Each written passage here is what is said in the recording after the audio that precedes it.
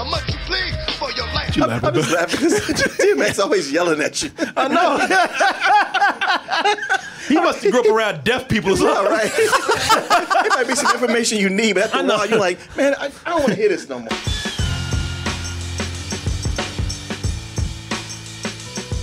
Hey everyone, support our Patreon, which helps us to continue bringing you our live streams, videos, and podcasts while bringing you new content such as exclusive live streams and animated shorts. So y'all, we know that tragically, the great DMX, the Rough Rider himself, the dog, passed away at the age of 50, leaving behind him a lot of loved ones and beloved fans. Everybody's sitting back, sort of giving him a tribute, and I decided to give him a tribute today by talking about the only DMX movie that I haven't seen, which is a movie called Belly. And this came out in 1998, I believe. Mm-hmm. The reason why we didn't see it is because they did not give a screening for it. They didn't. And yeah, I guess I'd only been with you as far as the show for about a year at this point. I remember people talking about it. I remember this is one of the first discussions I've had with one of the local critics in town who was pretty popular, Marge Bumgarden. And she was a real big critic here in town, worked for this thing called the Austin Chronicle. And she came out of this and said, because I said, did you see it? And I guess they sent like very special press because we weren't shit at the time. Right. Don't give a fuck about us. Yeah, we were lucky to be on the list. You goddamn thugs. Ain't nobody letting your black ass up here to see this black ass movie. Full of thugs. Full of thugs, yeah. But she came out and talking to a black person, she did not hold back. She said, oh my God, this is one of the most awful movies I've ever seen. Yeah, she was talking about this. She said, yeah, she pretty much ran it down for me. A lot of people seem to have that opinion, but also a lot of people seem to think that over the years, you know what? You crackers and you bougie Negroes, you just didn't get it. It speaks for the people out here. Mm. And it has now achieved, sort of like Super Mario Brothers, cult status. Yes. So I guess if you get below 20% on Rotten Tomatoes, that gives you cult status. Gives you, well, you are in a very special club right there. Yeah, right. Yeah, something that a lot of people don't achieve. But Belly did. Nah, you tried too hard. You don't, no cult for you. Yeah, people. So, you know, now we got two ways of looking at this. How should this fall? Me having seen this, and I'm really interested to see what Martin means by this. Me kind of not having seen this. Not kind of, I saw a little bit of it. I kind of seen it. He's like, I kind of not seen it. Martin's one of them brothers where they say, man, can you tell me an estimate of time you're going to be here? I'm pretty sure that I'll be there. I'm pretty sure 86.5% chance I'll be there. Boy, y'all never let me forget that. I laugh at that all the time. Martin, what are the chances you're going to be there? I'll be maybe 73.9% chance I'll be. Martin would tell you he'll be there like he's reading the weather. I'm considerate. Yeah, no, you are. And I try to be accurate. That is very accurate right there. So, folks, with me having seen this at all, I got two ways of falling. Will I fall into those people where, you know what, well, I didn't see it years ago, but I get it seeing this. What was wrong with people back then? This is actually pretty cool. Or will I think it's a bad movie like some other people? I know you love this movie. I mean, yeah, I've been watching it since I was like 14. Okay, well, that explains a lot. So, yeah, okay, all right. I haven't even played the trailer yet. Set your ass down. People, let's go ahead and take a look at this trailer. It's aged not very well, the trailer, because it's just, well, I'm saying that because it's just, man, I learned that when you go back a certain number of years, trailers just don't, they just don't look good. No, they don't. The pixelation is high, the bit rate is off, so so it's not the best quality trailer. But it'll give you an idea of what it's about. Let's go ahead and take a look at the trailer for Belly, starring the great DMX and also the very much still alive and great hip-hop legend Nas, directed by the legendary hip-hop and music video director, what's his name? Hype Williams. Hype Williams. Going back to jail, dog. Why is it like a Japanese film when all these dudes beat on them sticks? Yeah. I'm watching Akira or something. I don't know what the fuck. By the way, ain't none of them sticks, ain't none of this music, none of this music is in the movie. You know. Yeah, I know. See how much you bleed How much you please for your life? You laughing, I'm just Bill? laughing because DMX always yelling at you. I know. He must have grew up around deaf people as well. All right. It might be some information you need, but after a while, you're like, man, I don't want to hear this no more. Yo, pass the sugar. I said, pass the sugar. Yo. Was the killer and all the bitches coming up to you for dog for life. Right. So if you're a '90s person with hip hop, this is even some R&B. This is cool right here for the casting. I can understand how a lot of people be allured by this. And I'm gonna tell you, now, Martin, explain to me how you almost didn't see this. What? It's not that available. You go to all the different streaming services, and it's not really there unless you want to rent it. And it's one of these things where, okay, like HBO Max, like you had HBO and Cinemax, so you figure, okay, HBO Max is HBO and Cinemax together. Yeah. It's not. You were like, it's not. Because I kept seeing like, oh, it's on Cinemax. So I was like, well, I got HBO Max. That should be a part of it. And they're like, nah, Yeah. nigga, if you want this, $10. $10? Yes. Damn. What? It was $2.99 at my house. No, I mean like to get a subscription to Cinemax, Oh, you got to no. pay $10. So I'm looking online and I was like, YouTube. Oh, somebody has broken it up into 3-minute segments. So I was just watching those 3-minute segments going through, and then it hit that 11th segment, and I guess they just stopped. That's the thing, though. As the movie goes on, you care less. In the beginning, you really care, and you're into it, and then it just falls apart. Yeah. Well, you know what? So here's the thing with this, man. So if you hear nothing about this movie, Belly, if you hear nothing at all, you definitely, especially back in the day, everybody talked about that opening scene. And you know what? The opening is great when it's not giving people seizures. If you epileptic, do not watch the opening scene. Them goddamn flashing lights will have you swallow your tongue in a second. And I'll tell you what, credit to Hype Williams for not being tempted into doing the one take tracking shot, because that's what everybody did back in the day. Sure. As much as he was trying to make this Goodfellas, he didn't do the one thing that everybody who wants to make a Goodfellas does. Believe me, he did everything Goodfellas did except the one thing that's really known for that tracking shot, because everybody knows that tracking shot. I was like, God damn, nigga, you might as well just went ahead and did it. Right. Did that too. You did everything else.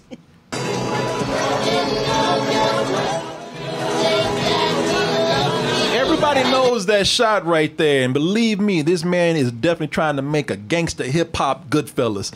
I'm surprised he didn't just go ahead and do the one tracking shot that Goodfellas is known for. But this is pretty much a hip hop Goodfellas, gangster Goodfellas. And I tell you what, man, and even with the opening shot, even with the as cool as this opening shot is, it's a music video, or they're getting ready to go play laser tag or something. Or ascend to the heavens. Yeah. Oh my God. The mothership has docked. Mother, like they playing Tron right now. It is a cool opening, and it's a very expensive opening. Or a very expensive music video. Because most of the movie budget went to that opening music video. Did you read this? Because I know I appreciate you, man. I love that you've been reading up on things. Did you read about this? I didn't read what you're about to say. No, the movie has a budget of $3 million, and I read it. Might be wrong. It was all right there. As the camera panned across. Yeah, all that money you seeing. I think they had like the $50 to film the rest of the movie, but that they didn't have enough money to finish the script. Why is it expensive? It's just a fucking strobe light. Maybe they spent a lot of money on strobe lights. Yeah, getting everybody in there. You know what? He might have tried to do the tracking shot, and it just didn't work out. They do have a tracking shot in the movie when he walks into the Jamaican's house. Yeah, you know what he does, but even they broke that up. They did break that up. But good observation, though. Tell you watch this a lot. Yeah, people, they didn't even have enough money to finish the, to finish the script. It was probably one of these things where they thought, we'll get the money. It'll come. Some people promised us. Yeah, and that money and it just never came. showed up. That money was out drinking and getting high like the rest of the cast. The rest of the cast showed up. They said they had problems with the cast showing up late and drunk every day. Yeah, every day. I mean, like I said, I only saw a third of it, but I'm not shocked. It's so funny that you say that because when I was watching it the other night, I was looking at DMX's house. And back when I was little, like when I was like 15, 16 watching it, I'd be like, oh my God, it's so nice. And now I'm like, that house is kind of dusty, crusty, like IKEA shit. But like, is that even a kitchen? What the fuck is the sink? Back in the day, because they shot a lot of places. They went to a lot of houses and shot. But that's the locations and strobe lights is what they had the money for. Because after this opening right here, after this opening is done, it's almost like there's no story after that.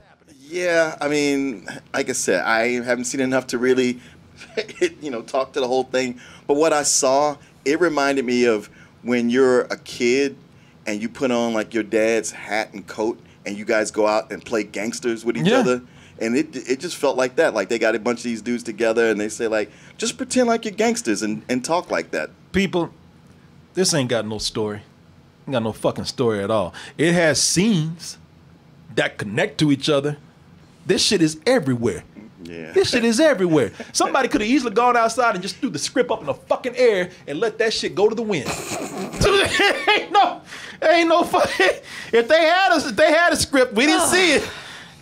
People, for one, they spend 20 minutes of the movie. The first 20 minutes, I'm not bullshitting. The first 20 of the movie, they spend introducing characters. They spend so much time introducing motherfuckers in here, and none of them really have anything to do. I'm just gonna tell you that right now. None of these characters have anything to fucking do. They don't have any. Maybe because most of the movie spent time with them just yelling at each other. They do a big bust and then they get in the car and all of them just like, yeah, nigga, we don't been this money. Fuck you, man. You man, get the fuck out of the car. And I'm like, God damn, man, why are y'all friends? What you reading books for? Yeah. Books ain't never helped you. But isn't that how it should be if they're like doing all these busts? Like they're not supposed to be good quality human beings having intellectual conversations. Like they just stole some shit. Like if their parts are rating. You don't have to look. You can be a villainous ass person, but even villains stop to have conversation. No. Okay. And the two dudes just shooting each other in the restaurant. Yeah.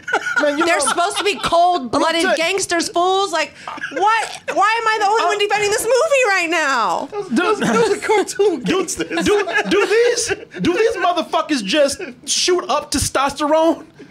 Cause they spend this movie yelling, they got their shirts off, they talking about bitches all the time, fuck you nigga and all that. What? And constantly talking shit to each other, man. Why would anybody be friends with these guys? Cause all they do, it's so crazy, all the testosterone that's going around with these fucking dudes, man.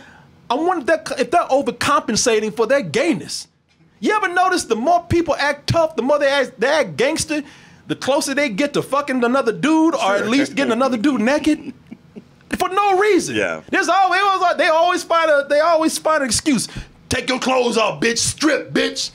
I'm like, what the fuck does that accomplish at all? They got a dude in here. Corey, it's about breaking you down. You ain't got to break nobody. You could psychologically break somebody down without asking to pull that dick out. They got a dude in here. Hey man, you have your methods. They have theirs. Then they can keep them. They got a dude. This dude was so confused. He just on the couch just shaking his shit. Count that money, man. Count that fucking money, man. You gonna get yours, B. You gonna get yours, man. That motherfucker, he's traumatized. He's like, y'all have to do this to me. Shit, I can learn a lesson many other ways. You don't think there's like a hierarchy and like a constant need for power, like where they're not like thinking clearly because they're so psychotic? Oh, they thinking clearly enough to do to strip his clothes off. It ain't like that's a spur of the moment decision. I don't know. They even sitting around talking to each other, talking about. I mean, it's just weird shit in there. Like, yeah, brother, I knew you'd be back on my dick. It's like, what did your dick have to do with anything with this conversation at all? Peep how that flow come in. You know what I'm saying? Bet you jump back on my dick. I'd be like, wait, what? Huh? Wait, stop the car. Yeah. Why? Yeah. We could have. I could have been back. I could have been back on your level. I could have been back. I could have been kissing your ass. Why I got to be on your dick right now? These dudes, it's just funny, man. Looking at that, I can even cause that scene with your boy right here, cause I'm not gonna act like I'm above it. That shit had me laughing. That scene where they had that dude on the couch. You gonna get yours, B. Go get yours, man. He's swerving. I laughed at that. I'm not even going against that. There's some funny stuff in there. That's more of an observation. That's more of a funny thing to me. It's just, I'm gonna tell you something right now. It's probably not a good time for me to watch this. It's probably a bad time for me to watch this because I'm just not feeling these kind of joints these days, man. Well, yeah, that's a problem I had with what I saw here. Is like this is the kind of movie people watch and think cops are justified when they kill black people. Yeah, it's that feeling like, oh well, yeah, this is how they live because they're so casual about it. Yeah, people. You know this is black stereotype the movie. This is a gangster soul plane. To be straight up with you, man, to be honest. You know, this is at that point in Hollywood where, you know, with gangster films, they weren't message movies anymore. You know, they weren't cautionary tales. You know, they were exploitation at this point. You know, similar to the struggle movies that we have now. You know, I don't know how y'all can talk about struggle movies today, how they, you know, black people, man, why we got to be in the struggle? Why we have to why is there always violence against our bodies? Why are we always being violated against, traumatized? This is the same shit. Does it make it any better when black people do it to each other? You know, does that only apply when there's, you know, racists out there doing it? Nah, people. This is exploitation of ourselves, to be honest with you. I know I'm going to get a lot of people blowing me back on this, man. Probably wrong choice of words. Yeah. Can I blow you back? Them, dude. Can I blow you back on that one, please? They like they say you like your boy on the couch over here. You gonna get yours, B. Go get yours, man. Y'all gonna get yours, man. Leave me alone, man. Y'all gonna get yours, man. What's up? There's a whole lot of things that go on in this movie that would have never flown in 2021. A lot. I think if you're going to do a retro review, it's not fair for you to do it like looking at it from 2021. Of course, it's not going to be okay now. It's been freaking 19 years. Yeah. Let's pretend we're in 1998 and we're reviewing the movie. In 1998, I wouldn't have liked this shit. I'm telling you for a lot of reasons. Because this came out at the time when these exploitation gangster films were actually getting on my fucking nerves. Yeah, they'd kind of been oversaturated at this point. Every scene in this movie is connected by drugs, guns, hoes, snitches, jail. Constantly shooting ourselves. Oh my God. Constantly shooting ourselves. Yeah. I had a dream somebody was killing me when I watched it the other day. It traumatized your ass. I know. Because you see it happening over and over. Yeah. Like I said, that one of the last things I saw was the scene with DMX and those two young dudes in the restaurant with guns on each other. People, Yeah. That was. I mean, it was hilarious, except that. Wow, this is so messed up. People, it got to the point where there are so many guns that dudes couldn't even have nice dinner conversation. Couldn't have a nice dinner. Nice dinner chit chat without pulling their guns out. Real shit now, what? Tried to shut him the fuck up. Oh, I say, this is my retort. Honestly, that was like one of those Muppet Wilkins coffee commercials. Yeah, people, it got to the point there were so many guns in this movie that they pretty much had a gun dick measuring contest. Not only that, I mean, like, most people get up and leave the restaurant because they see the guns come out. But after this shooting, DMX just finishes his drink. Well, they explain why, even though it don't make any sense, to be honest with you. They attempted to explain more in that scene than they did in other scenes. At that point, a little bit of spoiler. They have narration go through the whole thing. It was Nas explained that DMX he just had enough of that life, even though there was no indication in his character that he had enough of that life. You don't think that it makes sense that it's a constant power struggle when you have this mindset where you're slinging heroin and you got all these horrible, violent people around you? Like, you constantly have to show who's boss. But that's again, this is what Hollywood was defining us as. Like, they define us as slaves now and struggling. They defined us by this gangster shit back in the day. They couldn't give us no money to make a fucking good Black Panther movie. Believe me, Wesley Snipes tried. But they give you some pocket change to go out and show us shooting each other. You know, it's so stereotypical, y'all, that they even got niggas don't read books. Yeah, I know. In the meantime, get money. Fuck a book, man. Okay. All right, you know. And then it's gonna be one of these movies, and you didn't see this part. It's gonna be one of the movies after we relish in this, you know, pretty much fetishize this whole gangster thing. It's gonna turn around and literally preach to us. There's a scene with a preacher telling somebody, turn your life around, brother. What about the black community? Yeah, what about the black community when you were making this shit? You know, it's, you know, you know, they're gonna turn around, put the fucking like put the burden on you. But what we gonna do about the black community? I don't know. Go watch this. How about don't make the movie? I mean, it's so stylistic to the point that it's silly because you don't even. Because as long as it looks good, it don't matter if it's logical. I got a scene, and you probably saw it earlier. I got a scene where this chick got out of bed. She talking about, I'm trying to get some sleep. Tommy, what is going on, and why y'all making so much noise? It's these niggas right here. I told niggas shut the fuck up. Sorry, Chief, baby, that's my fault. I am trying to sleep. In full makeup. She grabs the your thing. pillow almost like a coloring book when you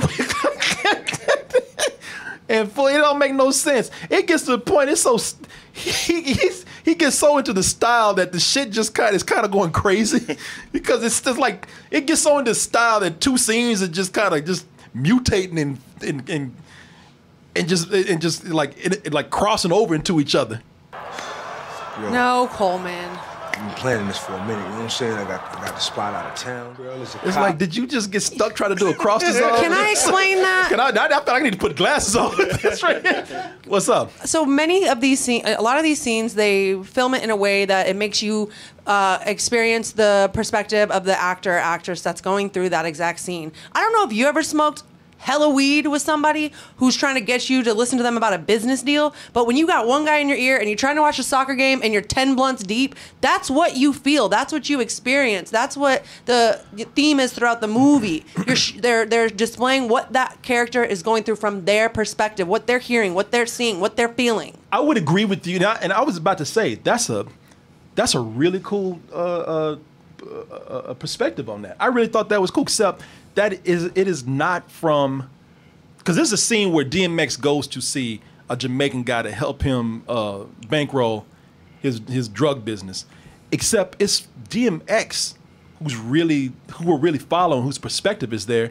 We're not really supposed to be having the perspective of the Jamaican dude. But he's smoking and he's got the soccer game on, and maybe in this scene you are supposed to have the perspective of the Jamaican dude, because in the other scenes you're having the perspective of other people too. It's not just DMX. And I think that's all over the place. It is all over the place. I gotta say that when I saw that scene, I thought like she did.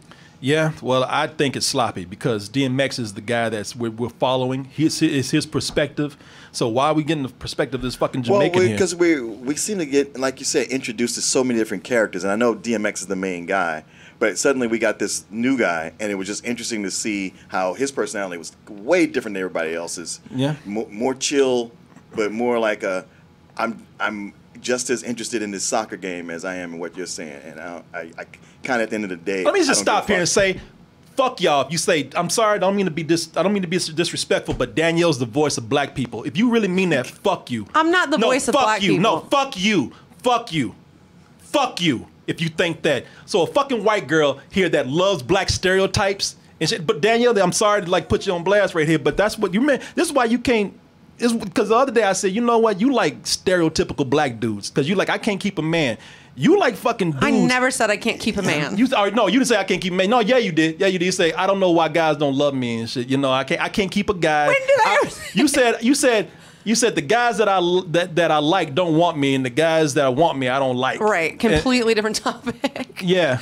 I'm not representing or trying to talk for black people at all. No, I don't put up with that kind of shit where y'all like, because somebody talks about some stereotypical shit that's mainstream, oh, they the voice of black people. No, fuck off if that's what you think. I'm not putting up with that shit. And one thing, when this movie came out, I was like 13. So I wasn't a seasoned film critic that really knew what the fuck they were talking about. To me, it was cool listening to the music with the art direction while the shit was on a big screen while I was smoking weed with my friends. That's it. Like, I wasn't really thinking, oh, this is fucked up that they're painting black people this way, because it was the first movie, you know what I mean? Like, I hadn't seen all the shit that was going on in Hollywood. And everybody's young, nobody thinks like that. And it wasn't that deep for me. And I hear your perspective, and I agree with you. Black people should not be painted in this light, and it's 10 times worse now, 100%. But for me, just at a party, smoking weed, you know, drinking beers, this shit would be on a big old flat screen, and we thought it was cool with T-Boz and Nas and Method Man and DMX. This is the shit we were listening to on the radio. Like, it wasn't that deep for us. DMX, like, hooking up with that 16-year-old was way out of line. That shit would never fly that now. whole pedophile thing going on there. There was a scene in here with DMX. He gets caught with this girl, and this girl, she says, I'm 16. Was she really 16, or was she just saying that? I mean, I would think she wasn't. But then you do have that little kid in here cussing his ass off. Well, they mentioned DMX knows her age because she says, I'm 16. Tommy said we couldn't fuck yet, but I did suck his dick the night before last. Right. So it's like they know what it is. But back then, 14-year-olds, 30-year-olds, I mean, it didn't fucking matter. Yeah. Nah, look, if you like it, I mean, I ain't going to tell you how to feel. I ain't going to sit up here and, like, put you in a corner and, you know, say, how dare you. But, you know, I was just getting up to somebody saying, I don't play that shit when everybody's like, oh, that's the voice of the black community because they said what I like. No, fuck you for that. That's what's wrong with things. Yeah, and I don't want that ever. I am not the voice of the black community. I am Danielle, and half the time I don't know what the fuck I'm talking about anyway, so. No, I'm not saying you don't know what you're talking about. I wasn't even talking to you. I was talking about you.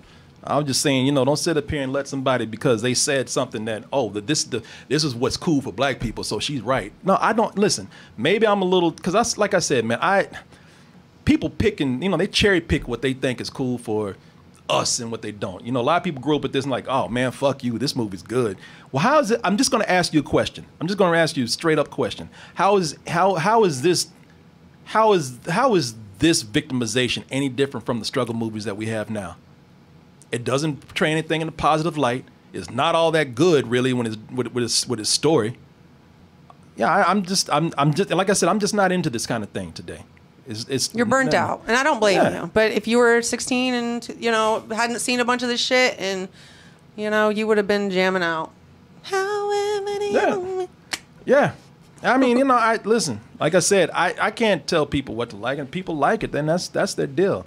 I'm just explaining why I didn't like it, but I will say this much. I did enjoy DMX in it. Yeah, I feel like I see him as this character in everything I see him. Yeah, I don't want to ask you a question. Somebody said you're being too harsh on the movie. How am I being too fucking harsh on the movie? I should get some of you motherfuckers on the phone and talk to you. Because everybody talk about, because when you put it out there, because this is how we do, man. It's like, oh my God, all these struggle movies. Yeah, I can't stand that. Man, they making us look bad. They doing this. And now this shit right here, and it's like, oh man, but man, that's a classic right there. Fuck off. You know, I don't want to hear that shit from people, man. You know, we again, we cherry pick what we fucking like until it, you know, this is bad, this is bad, this is bad. Oh man, but I grew up on that shit right there. Oh man, I ain't being too fucking harsh on this. You ain't being harsh enough. Fuck off. This movie's bullshit and it makes us look bad. But DMX was good in the movie, man. I'll say that. Nas, I love Nas, but Nas sounded sleepy through this shit. Yeah. You know? DMX has presence. That's the thing about DMX, man. DMX, no matter what you said, DMX always had presence, man. Yeah. Mm-hmm. DMX always had, you know, he was larger than life, everything he did. In this movie, I will tell you this, man. I feel this made me feel even worse about DMX, because I was thinking like, man, if DMX hadn't been distracted in his life, he could have achieved a whole lot. Like Ice Cube or something. Yeah, you know, I mean, I think he could have. Yeah, I think he could have. You know, kind of. I mean, look, would he have been the greatest actor out there? No, I don't know. He could have been an F9. Yeah, you know what? He could have. He could have been Tyrese. Yeah. Maybe he wouldn't have been screaming the whole time, barking shit. Barking. Ah! Yeah, man. Yeah, you know, but I don't know. Yeah, this movie set me off a little bit, man, because I just. You picked it. I know, I did. Well, you know, it was recommended, and listen, y'all, it ain't that serious. It ain't that fucking serious, you know. But I don't know, man. Like I said, it wouldn't fly now in 2021 for sure. But in 1998, I know you said they had already done this, where, you know, it was painting African American people in not the best light. But I don't think it was as beat to the ground as it is now in 21. Yeah, no, it's just. I mean, it is what it is, and exists. It's out there. Some people like it, and you know they grew up on it, like they said, and that's fine. I just happen to catch it, and I'll agree with you on this, Daniel. I just happen to catch it when I can tell you I wouldn't have liked it when I saw it at the time. I would not have liked this at all, but it definitely is not my thing today. and I feel, and I feel bad because this is something I want to like review and tribute to DMX, and it's just something that I really did not like this at all, man. I've had to watch this after seeing something like Them. Where that was nothing but abuse against black bodies. And I don't want to watch this shit where we are killing each other every fucking 5 minutes, man. That's how this movie's defined. Yeah, I hear you on that one for And sure. and I don't want to, that's fine. If you like it, that's cool. I'm not going to tell you I'm not going to tell you why you shouldn't like it. I'm not going to tell you why you shouldn't like it or should like it, and don't do the same thing to me. I just, I can't tell anybody what to do, but this is bullshit to me. This is straight up bullshit. And even I'm gonna give this movie another compliment. They say that they ran out of money with the opening. Well, if they did, my man he made the movie still look good with the remaining budget. Yeah.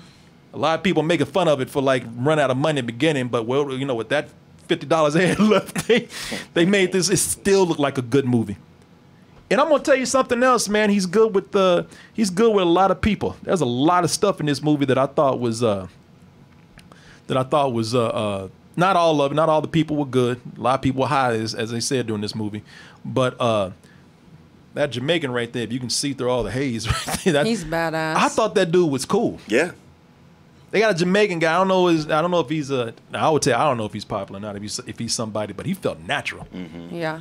I like that guy a lot. And I liked how DMX was like nervous around him, and he was just like, "I'm hungry, man. I'm hungry." Like DMX was the top dog in all the other scenes, but with him, you could tell that DMX was like kind of like, "Just give me a chance, man." Yeah. Well, there's a lot of cool scenes in this. I just wish that they connected. Yeah. I mean, even without all the stuff that I found somewhat offensive or that triggered me on or whatever, it was still. The story was just not very strong. I don't think.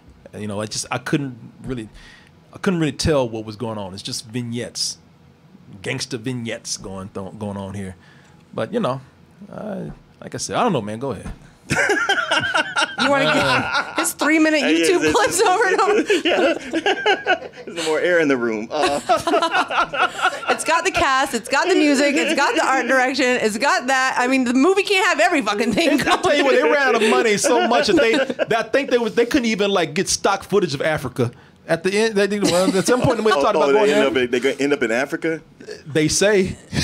Oh, okay. They say there's a scene where somebody says, "Boy, Africa." That's their dream. That's Sincere's dream. No, they say, "Man, I'm glad I'm here in Africa. Blue skies, wonderful people," and they still showing Brooklyn. Whatever. No, man, am I lying? Now, come on. Because I said, man, y'all couldn't even get no stock footage of lines or some shit.